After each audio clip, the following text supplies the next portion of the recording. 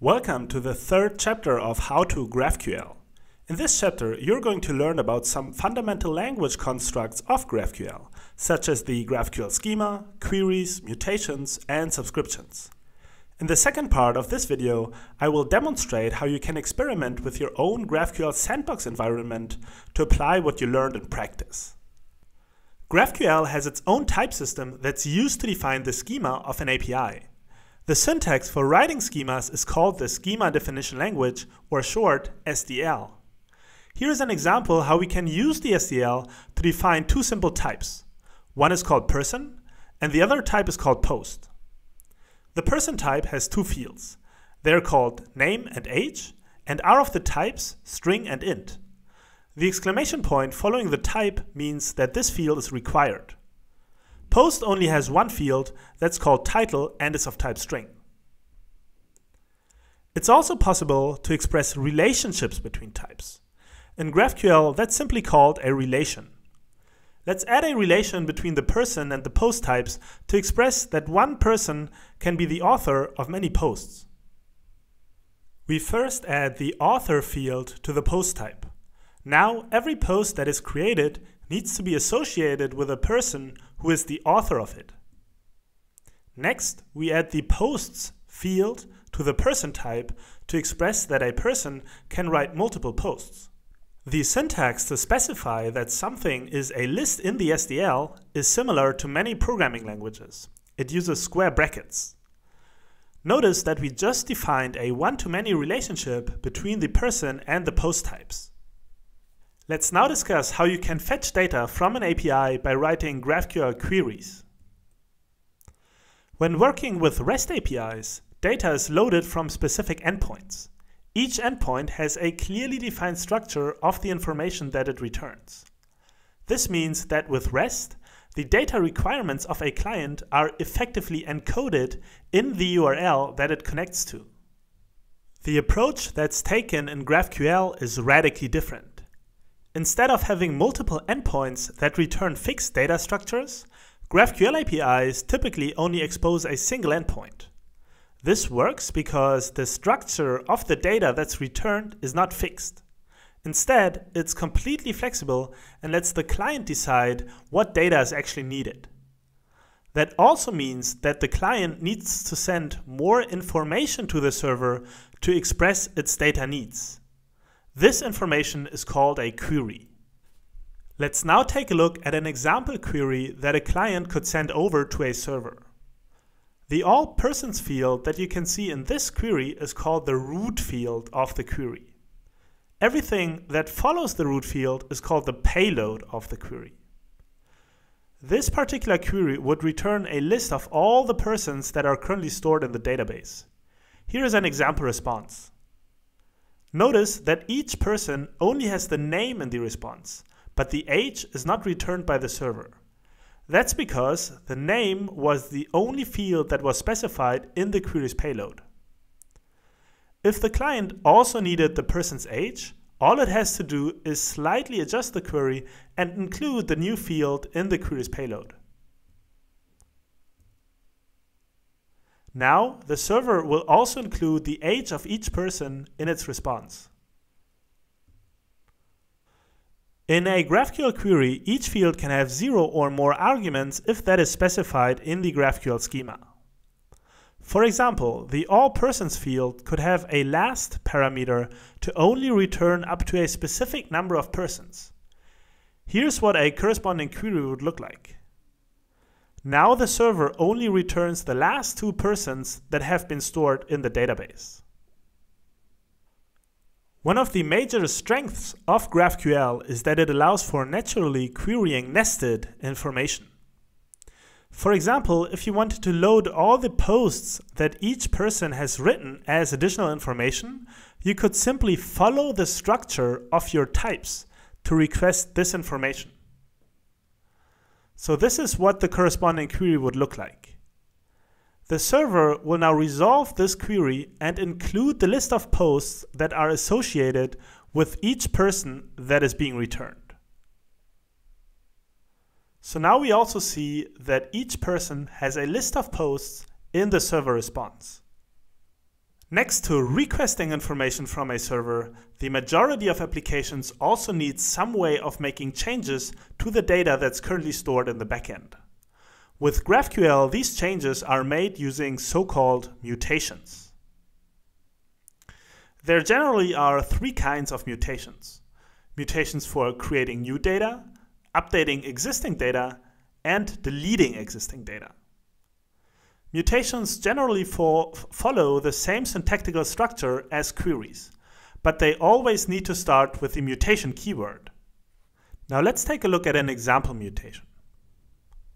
Notice that similar to the query that we wrote before, the mutation also has a root field. In this case, the root field is called createPerson. We also already learned about the concept of arguments for fields.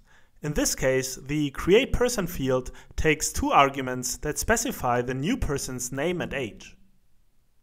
Like with a query, we're also able to specify a payload for a mutation in which we can ask for different properties of the new person object. In our case, we're asking for the name and the age, though that admittedly is not super helpful in our example, since we obviously already know these as we pass them into the mutation. However, being able to also query information when sending mutations can be a very powerful tool that allows to retrieve new information from the server in just a single round trip. The server response for the above mutation will look as follows. Notice that exactly as with queries, the server response is shaped according to the mutation that is sent. One pattern that you'll often find is that GraphQL types have unique IDs that are generated by the server. Extending our person type from before, we could add an ID like this. Now, when a person is created, you could directly ask for the ID in the payload of the mutation, since that is information that wasn't available on the client beforehand. Another important requirement for many applications today is to have a real-time connection to the server in order to get immediately informed about important events. For this use case, GraphQL offers the concept of subscriptions. When a client subscribes to an event, it will initiate and hold a steady connection to the server. In this example, the client subscribes on the server to get informed about new users being created. Whenever that particular event then actually happens, the server pushes the corresponding data to the client. In this example, this is the name and the age of the new user, since that's the information that's specified in the subscription payload. Unlike queries and mutations that follow a typical request-response cycle, subscriptions represent a stream of data sent over to the client. Let's assume there are 3 persons that are created by other clients while the subscription is active. The server would then, for each of these persons, push the corresponding data to the subscribed client. Now that you have a basic understanding of what queries, mutations, and subscriptions look like, let's put it all together and learn how you can write a schema that would allow to execute the examples you've seen so far. The schema is one of the most important concepts when working with a GraphQL API. It specifies the capabilities of the API and defines how clients can fetch and update data. It is often seen as a contract between the server and the client, and in general, a schema is simply a collection of GraphQL types. However, each schema will have some root types that define the entry points for the API. These root types are the query, the mutation, and the subscription types. Let's now see how we would have to define these types in the schema to enable all the examples that we saw before. First, to enable the all-persons query that we used in the beginning, we need to add a corresponding field to the query type. Notice that we are also adding the last parameter that we were using at some point to limit the number of users that we wanted to retrieve. The type of the all-persons field is a list of persons, since this is what the query will return. Similarly, for the mutation to create a new person, we have to add the createPerson field to the mutation type, since that was the root field that we used when we were sending the mutation. It takes the name and age arguments that we already used before. Notice that the return type of the createPerson mutation, the createPerson field, is a single person object. Logically, this is the one that was created by the mutation. Finally, the subscription type is pretty straightforward.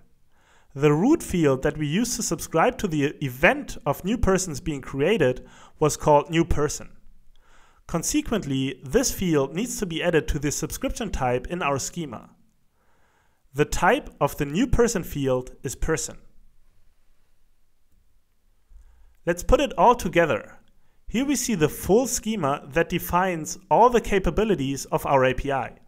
It's based on the model of the person and the post types, and then we also define the 3 root types that we just discussed. It is important to realize that despite having defined the post type in the schema, the API actually does not allow any operations on it at the moment.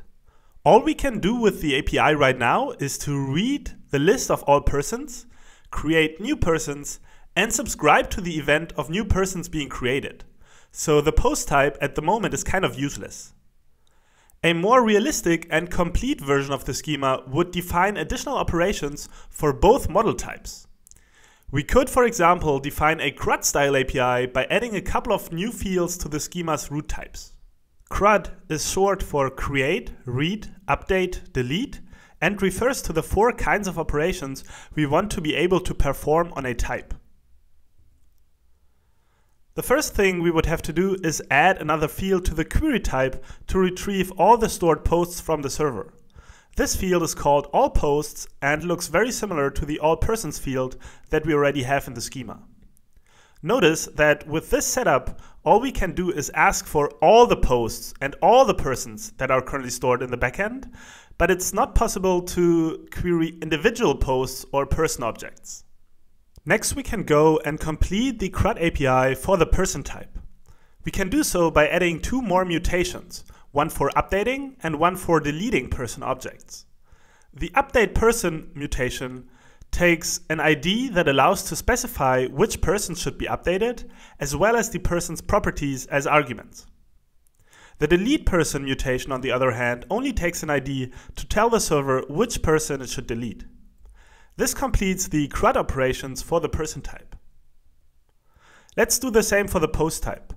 All we do is adding the create, update, and delete mutations for the post type, analogous to how we specified them for the person type. Notice that we also need to add an ID to the post type for the create and delete mutations to work. Finally, to complete the setup, we're also adding the ability for clients to subscribe to all these events on the person and on the post types that we just created. This is a more realistic setup of an API that defines useful capabilities. Notice, however, that the way how we defined the schema still has a couple of flaws. For example, at the moment, it's not really possible to set and modify the relation between person and post. We will leave this as an exercise to you to think about what the corresponding mutations would look like. In general, however, this whole schema already does illustrate the general ideas you need to follow when writing a GraphQL schema. Before we close this chapter, I want to quickly demonstrate to you how you can try out these queries and mutations directly on the HowToGraphQL website. When you're going through the written GraphQL Basics chapter, you'll find that a couple of code snippets have this Run in Sandbox button right here. When you click this button, we'll generate your own GraphQL sandbox that you can use to try out the API that we just explained in the slides. Once the sandbox was generated, you can go and send the query that's written on the left side by clicking this play button in the middle. This returns the data that was prepared for you in your GraphQL sandbox. If you want to see what kind of data is currently stored in your sandbox, you can simply click the Data tab and you'll get an overview of the persons and the posts that are currently in your database. Of course, you can also send mutations to add, update, or delete data. In the playground, you just have to add a mutation, for example, the one that you saw on the slide before, and click the play button again. And on the right side, again, you'll see the server response. And when you click on the data tab now, you'll see the new person added to your sandbox environment. This is it for the third chapter of How to GraphQL. In the next chapter, we'll discuss the big picture and highlight some major architectural components that you'll find in all GraphQL infrastructures.